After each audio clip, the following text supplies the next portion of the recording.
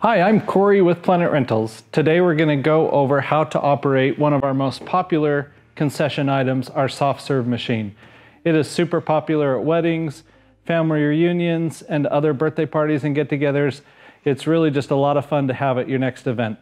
It's super easy to operate. The main thing you just need to make sure is that you have adequate power at your event.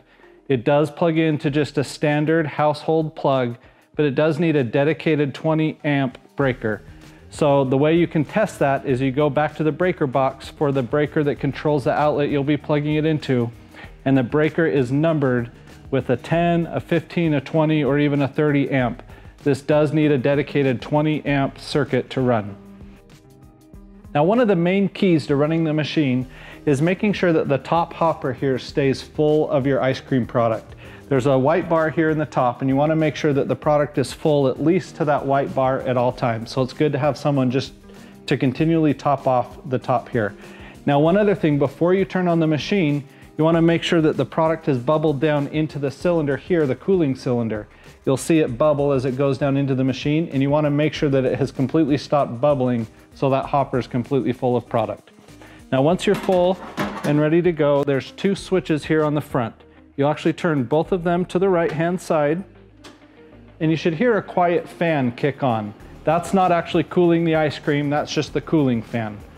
There's also a reset button here on the front you may need to push.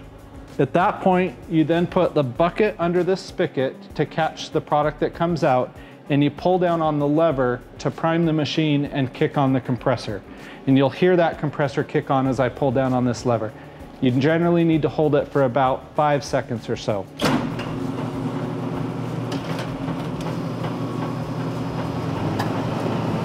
At that point, I would just pour the product that came out while I was holding the lever back in the top, and you can hear the compressor running.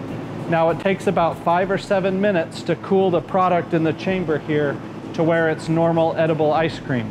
So if after 5 or 7 minutes has elapsed and you don't have ice cream, there's some other problem going on. Now, we include this hydraulic cart with the ice cream machine. It makes loading and unloading from your vehicle and transporting the ice cream machine to your event a lot easier.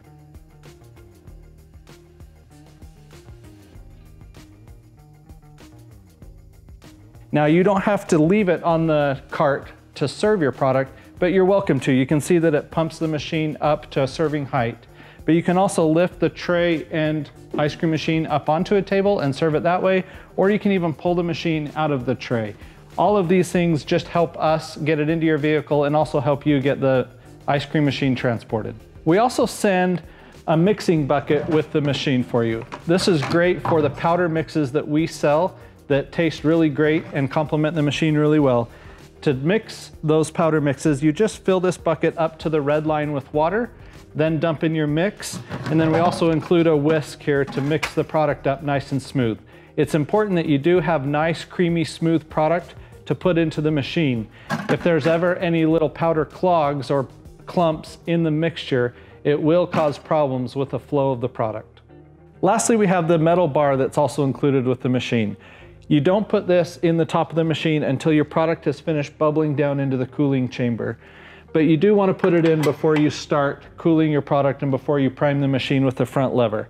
That bar just adds some air to the mixture of soft serve ice cream so that it's a little bit creamier. It's not real critical to the operation of the machine, but the manufacturer includes it, and so we also include it. Now, once your event's over and it's time to kind of rinse out the machine, you can take that mixing bucket we've given you and fill it up with water and dump it into the machine. However, it's critical that you have turned the machine off and let it sit for about a half hour. That cooling chamber gets so cold that if you dump water right into the machine while it's still cold, it'll freeze into a block of ice, and then your product won't flow through to rinse out. So unplug it, wait about 30 minutes, and then you can rinse through your product. Again, power is the most critical factor to running the machine. Now, the machine itself has about a 6-foot cord, and you'll want to back that up and ideally plug it straight into a wall.